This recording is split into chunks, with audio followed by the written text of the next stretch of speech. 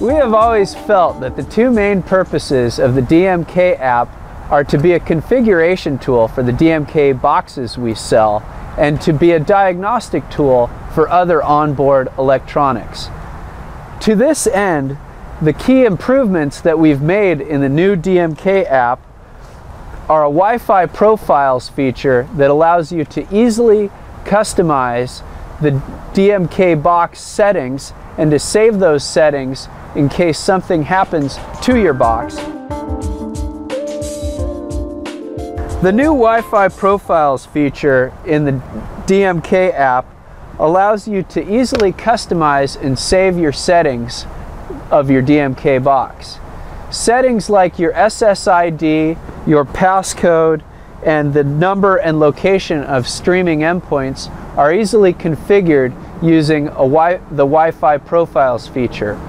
Also inside that feature is the ability to change the connection from ad hoc to infrastructure mode, allowing the DMK box to associate with another onboard router that may have access to the internet.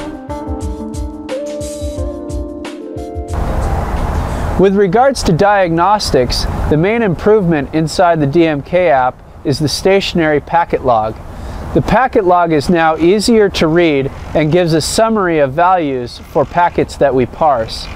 This makes it easy for a user to see if the onboard electronics are properly connected and sending messages through the DMK box.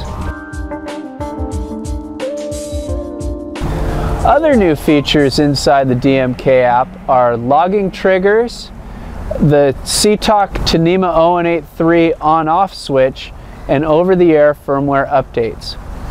Logging triggers allow a user who has their box in infrastructure mode and connected to the internet to send selected data to the web for monitoring.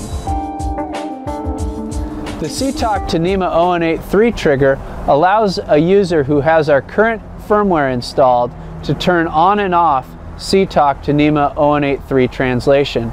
A user may want to turn on translation to access a wider variety of apps that can only use NEMA 0183 data.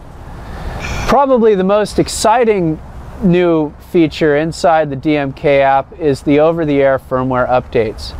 Over the years, we have improved the firmware that we sell inside the DMK box. Now, a user with an older box can easily update the firmware to the current firmware that we sell inside our boxes today. You simply go into the settings menu, tap on Firmware Update, and follow the prompts. It's simple and easy.